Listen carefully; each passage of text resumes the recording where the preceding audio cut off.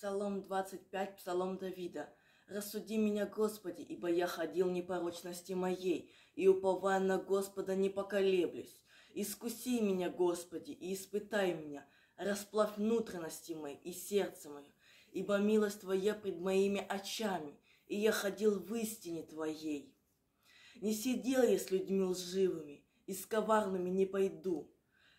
Возненавидел я сборище злонамеренных, и с нечестивыми не сяду. Буду омывать невинности руки мои и обходить жертвенник Твой, Господи, чтобы возвещать гласом хвалы и повидать все чудеса Твои, Господи. Возлюбил я обитель дома Твоего и место жилища славы Твоей. Не погуби души моей с грешниками и жизни моей с кровожадными, у которых в руках злодейство, и которых правая рука полна мздоимства. А я хожу в моей непорочности, избавь меня и помилуй меня.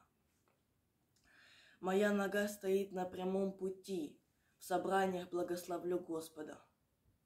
Аминь.